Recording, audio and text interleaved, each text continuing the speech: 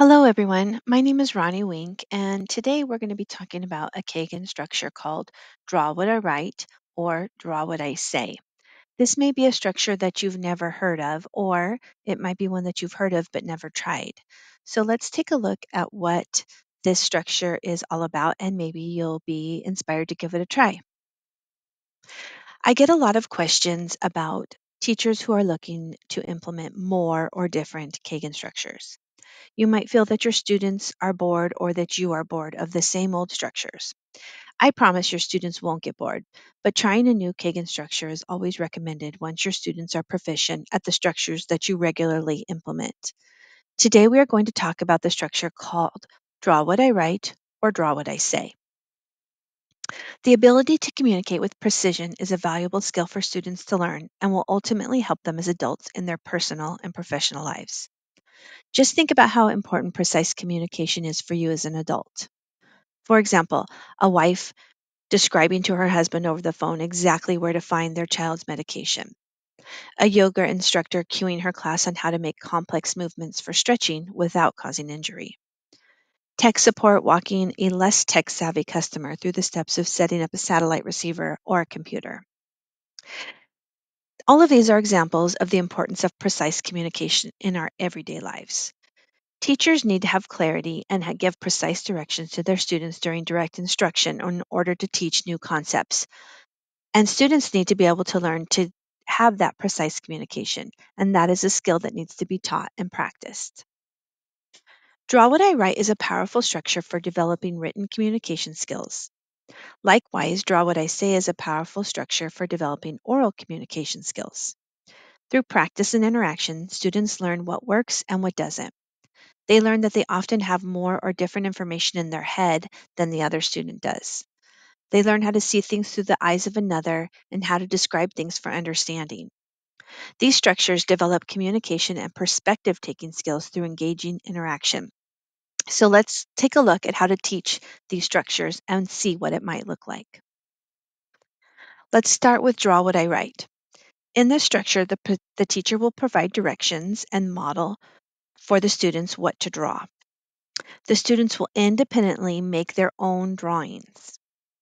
They will then look at their drawings and write step by step, clear, precise instructions on how to make the drawing that they just made.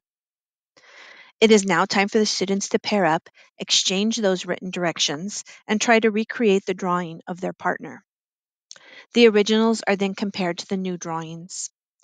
Edits can be made to the written directions based on feedback from their partners. So let's see this in action in a fifth grade OMSD classroom. See if there's anything you need to fix in your drawing from the original. All she's saying is draw and upside down V. Okay, show me where that's at. Got it. Okay, what's step 2 say? Draw a line in the middle. Got A it. middle line. Okay. Don't touch the lines together, so I didn't know what to do. Okay. And then go down 2 times. So I went down 2 times. Got it. Go down straight and connect it together. So that I just forgot. So to do straight. it doesn't look like the original, right? So what could we do to fix those? She should have said draw I don't know, draw V's this way, another way, keep on doing it, but don't touch each other. And at Okay. the end, do the same thing, connect them. Okay. As you can see from the example here, the student received written directions and tried to replicate the drawing of their partner. But it's so difficult if those directions are not precisely organized and telling the student exactly what to draw. So then it was time for the teacher to guide the feedback that they were going to give their partner on what needed to be included in the drawing.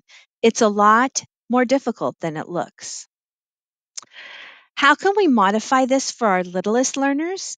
If your students aren't ready to write down instructions, they can still learn to give precise verbal instructions. This is still valuable as we teach our kids to think critically and communicate effectively. So, for our little students, it would be draw what I say. In this structure, teacher again provides directions and models for the students what to draw. The students then independently make their drawings.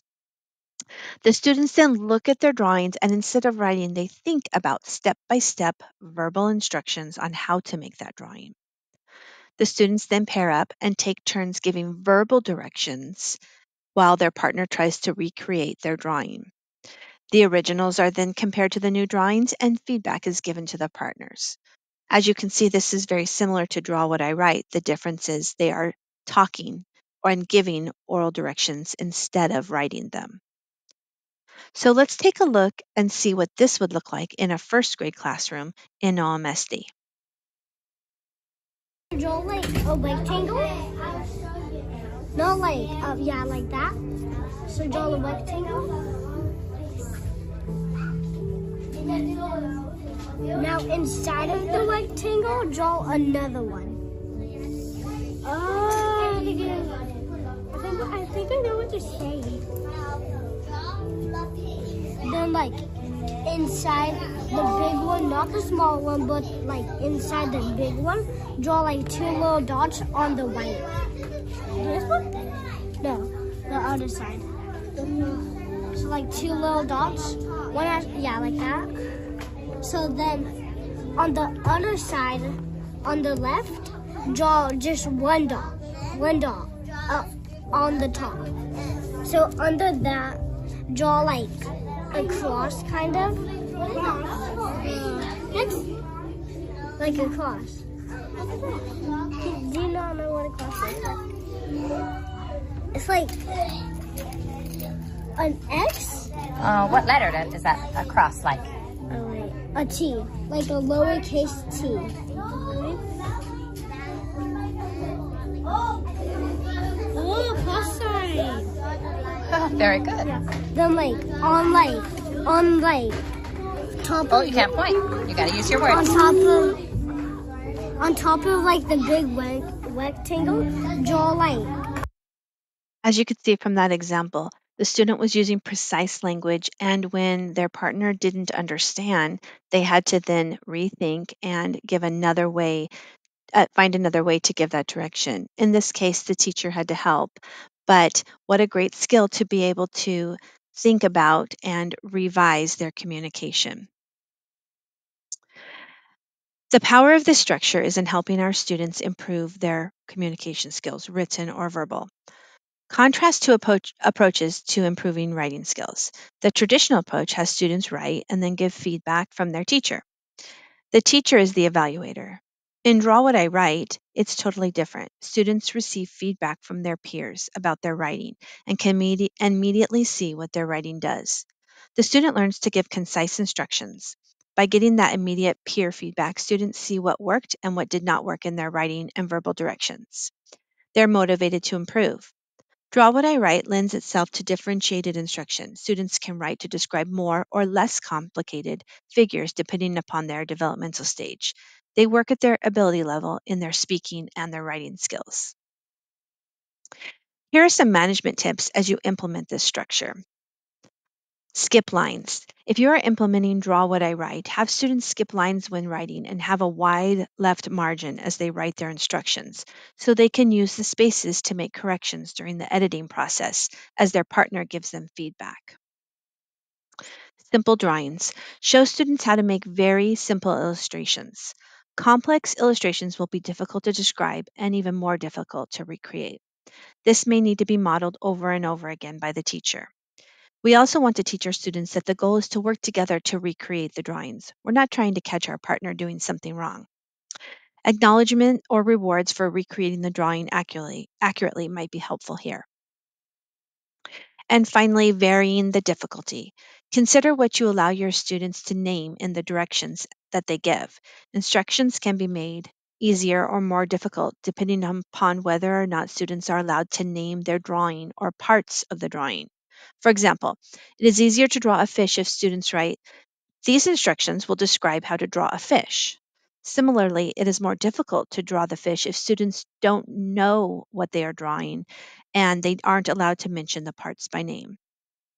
So if the student can't include the words scales or fins, They have to describe those features in such a way that the reader will be able to draw the parts without knowing in advance what he or she is drawing. Structure should always be done non-academically first, just as in the examples you saw. But while this structure works on writing and verbal skills, it can be used in conjunction with other academic content areas. Here are some suggestions. In math, they could be geometric drawings, math equations using pictures or items with different measurements. In science, they could be drawing pictures about transportation, animals, habitats, astronomy, body systems. In ELA, they could draw nouns or verbs, story problems and solutions, or phonics skills. In social studies, we can talk about maps, flags, artifacts, or symbols. I hope you're inspired to try this structure. It is very valuable for your skills to work and practice these skills. I would love to come support you as you implement this structure. All you have to do is reach out. Thanks for watching and have a great day. Thanks for watching this episode of the Curriculum Cafe. Click like and subscribe to join the cafe for more classroom tips from the TOA team.